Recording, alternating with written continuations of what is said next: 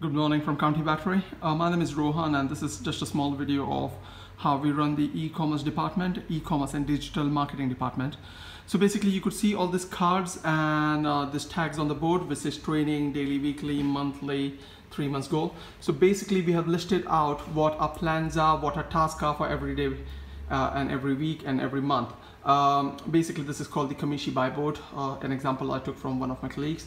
So if you could see, we have listed our daily task and you see what we go through as a team throughout the week. And once we have done the task, what we do is we turn around the card to the green.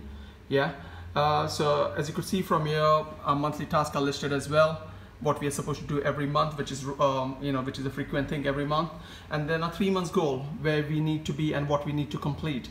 So as you could see, we are halfway through that, and what we also have is a training matrix and like a training process. So if somebody from other department is coming to train with us, what we have done is listed out stuff on the board, and what we go through with the individual is the process. And the moment they are comfortable doing the process by themselves and doing the work by themselves, what they do is turn the card around to green, and once they have done it all, that means they have trained in all the relevant work and they can move on.